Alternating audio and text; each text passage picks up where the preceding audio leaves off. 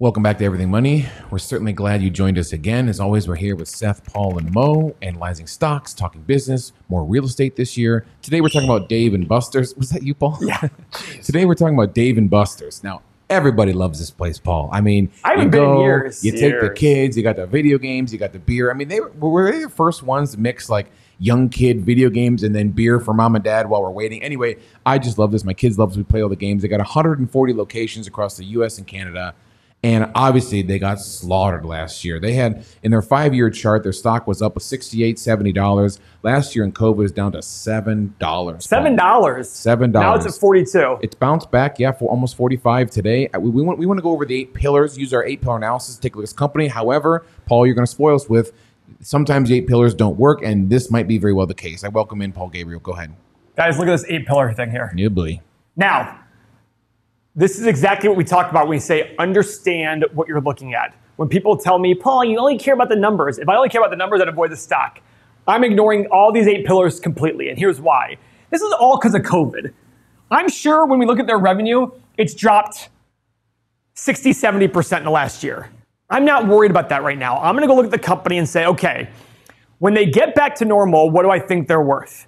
It's like CCL, Carnival Cruise Line. Carnival Cruise Line's 8 pillars are garbage. But when they're back to normal, I'm a buyer of Carnival Cruise Line because I think they get back to $40, $50, $60 a share, and they're currently in the 20s. Do you want to look at their revenue, like compared to market cap? So let's go look at it right now. Ready? Income statement. Oh, look at this.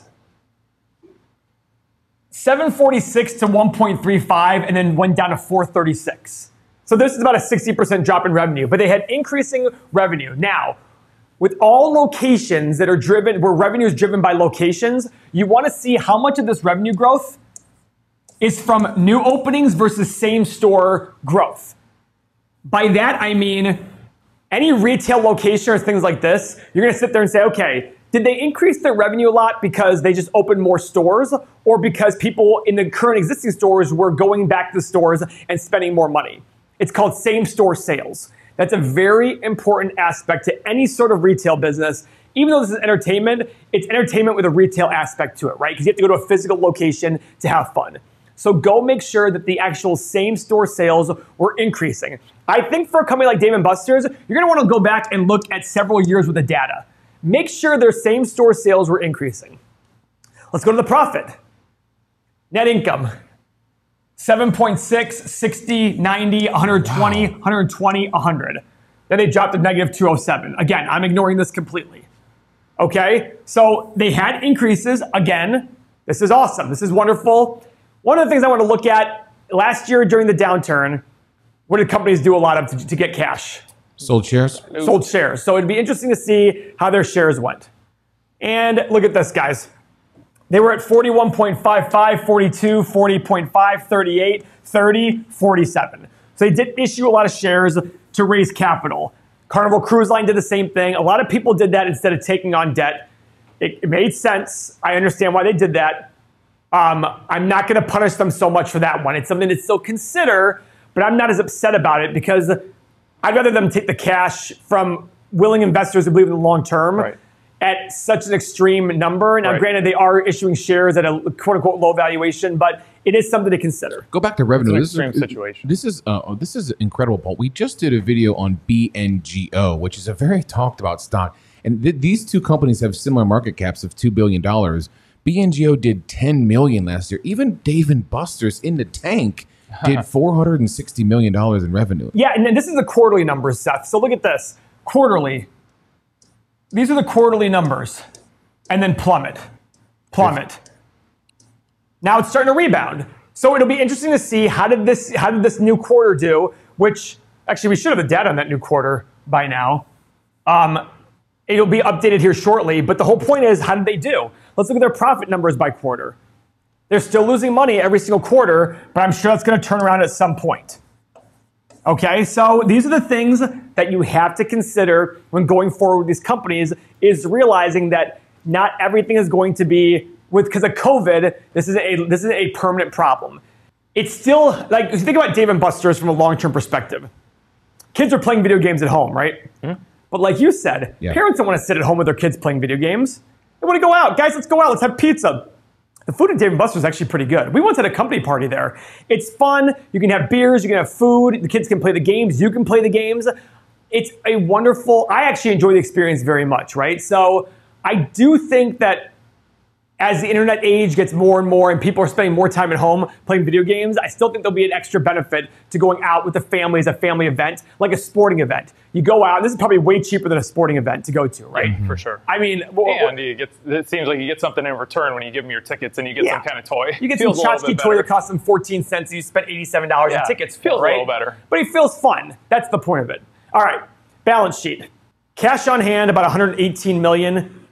Current liabilities, 271. Ouchers. Now let's see the past. Is that pretty typical for them? Actually, it's pretty typical for them. They tend to have a pretty low number there. Yeah, so it's an X, which is pretty typical for them anyhow. What about free cash flow in the past? So let's look at this free cash flow number. Now, guys, one of the most common comments I get from people on our Patreon is, thank you so much for giving me the free cash flow number.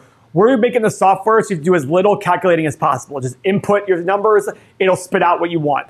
So this free cash flow number I added here, it's cash from operations less capital expenditures, free cash flow right here. Now, 24, 50, 45, 121, 60, 132. So let's say the average here is about, what is that, 50, 60 million bucks? Call it 60 million. Times 20 is 1.2 billion. Can somebody tell me what the market cap of 2.1 billion currently? So it's still high. I still think even based on their stabilized numbers, I'm not buying Dave & Buster's because they still have some to get out of some problems here. They still have some negative cash flow to probably get through, but it's still selling for a really high number based on free cash flow. So I'm going to be passing on Dave & Buster's anyhow at this price.